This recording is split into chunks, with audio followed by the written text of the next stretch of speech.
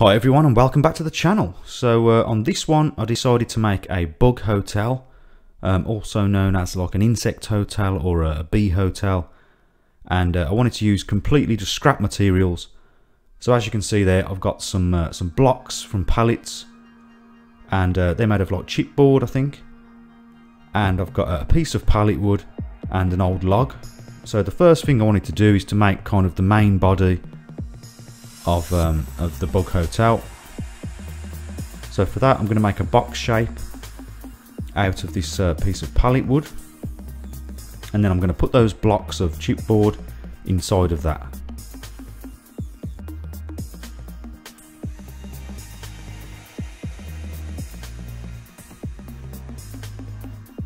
So I cut two shorter sides and then two slightly longer sides so that it makes a box shape.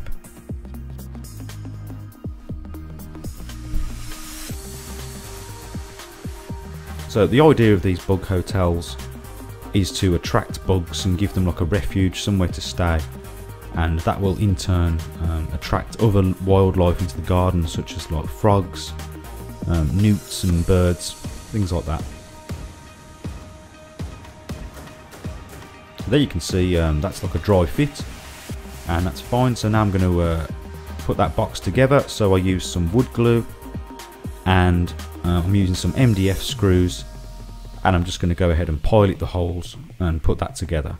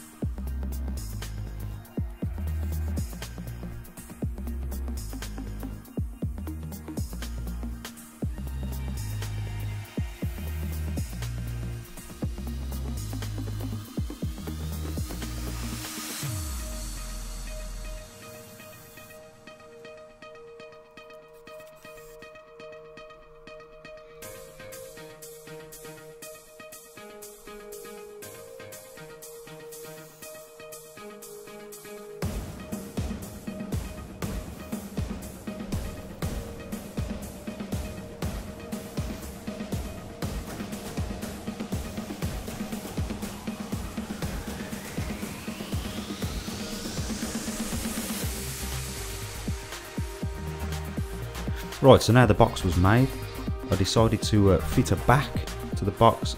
So I had some scrap pine, which I think came out of an old drawer. So I just cut out the shapes that I needed with a jigsaw.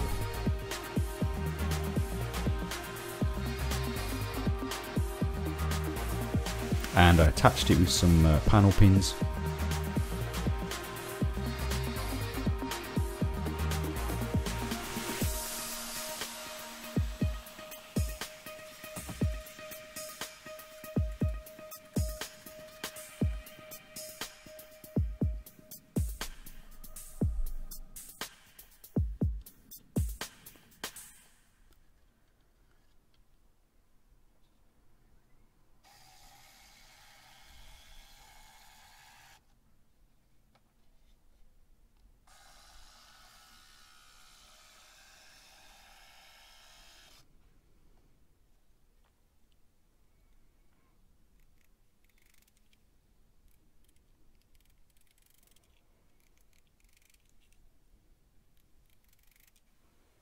So the next thing to do was to give that a stain. The main body, I just gave it a coat of some dark fence stain, water based.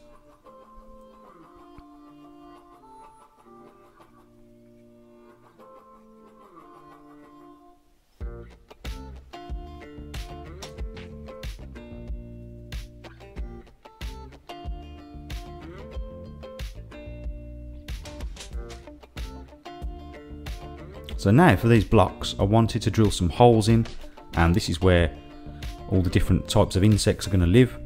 So what I did is I alternated the sizes. I drilled some larger holes and then some smaller holes, and I did just drill them randomly just to make it look more natural.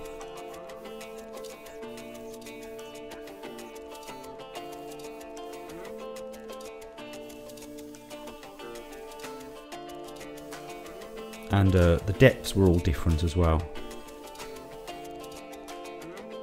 So then I gave them a stain, so I alternated them. So I did 2 with some green fence stain, which is again water based, and the other 2 with grey fence stain.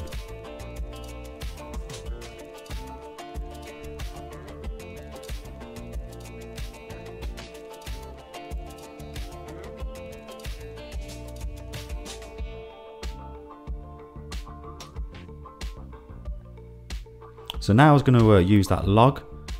So I just worked out the length that I needed, and this was going to sit on top of this main box section. So I couldn't cut all the way through with my miter saw, so I just finished off the cut with the hand saw.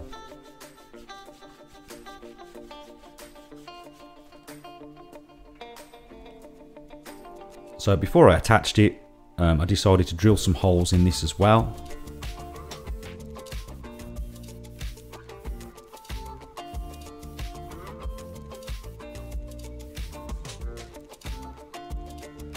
And then to attach it, I just roughly worked out where the middle was, and then I drilled a hole through the box so that I could then attach it with a screw from underneath.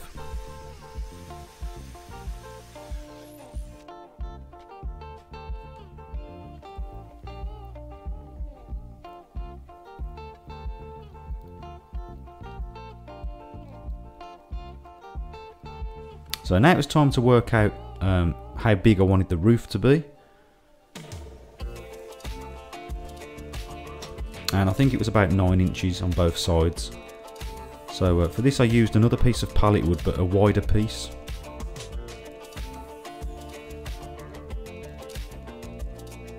And as you can see, I'm cutting one section slightly longer than the other so that they end up symmetrical. And then I attached the roof together with some glue and 3 screws.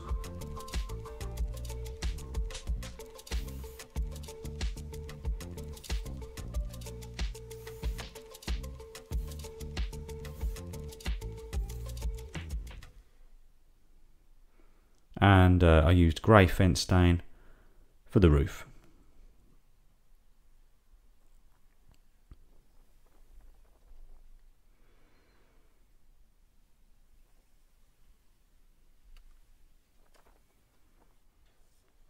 So to attach those blocks into the main section, first of all I put plenty of glue in there, and then I placed them in, and then later on I drilled a screw through each side. So each one has one screw going into the side just to hold it in place. So I had some scrap artificial grass that I didn't know what to do with. I've got a roll of it, so I thought I'd use it to put on top of the roof to make it look more interesting, but more natural as well. And it also gives insects somewhere to sort of hide in. So I attached it onto the roof just with some galvanised roofing nails, and I think it looked really good. So the next thing to do was to attach the roof. So what I did is I drilled some screws through the roof where them angles are, those right angles, so that they kind of disappear and you can't see them. And I also screwed some into the log at the top just to hold it all together.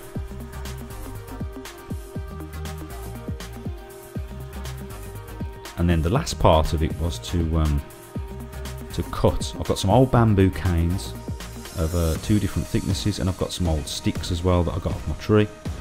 So I went ahead, cut them all to equal lengths, and the bamboo is really good because it's hollow, so insects can go inside it. So those voids that you see there, I just went ahead and packed out with all those sticks and pieces of bamboo. And at this point I thought it was looking really good. I've seen quite a few of these in different garden centres, so I thought I'd have a go at making one, and it turned out pretty nice.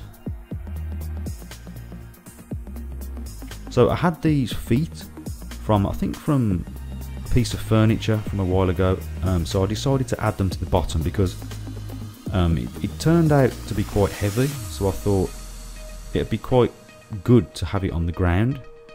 It can also hang up, but if I want it on the ground, It's not going to fall over because it's quite heavy, and I just wanted to raise it off the ground slightly, so I added these feet on, and for that I just used a screw and a washer, and then I added a ring at the top so that I could hang it on a fence as well.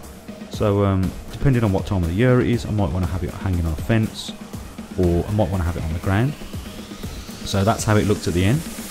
I was really pleased with how it turned out. I didn't have a plan for it when I started, just kind of went with the flow, and as you can see it looks good on the ground, and I'm going to just put it up on the fence now. You'll see that in a moment.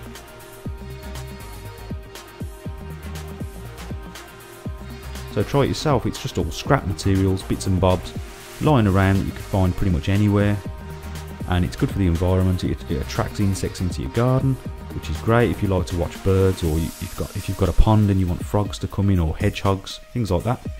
So as always, thank you for watching, and I'll see you next time. And if you liked the video, please remember to like, and also consider subscribing as well for more videos.